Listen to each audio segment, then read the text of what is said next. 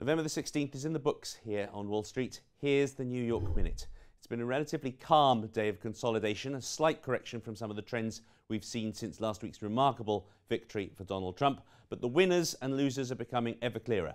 First of all, it's a victory for the little guy. The Russell 2000 index of smaller companies hasn't beaten the Russell Top 50 index to this extent in more than a decade. It's also a victory for the US and apparently a defeat for the rest of the world. The S&P 500 hasn't beaten FTSE's rest of the world index to this extent in all the time that FTSE has been keeping its index. Also, it's a victory for the strong dollar.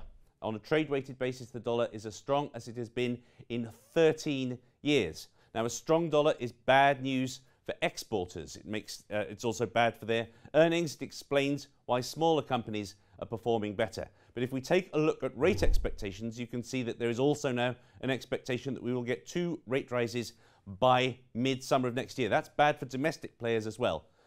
There are negatives here. For the time being, people are happy to concentrate on the positives. And that's the New York Minute.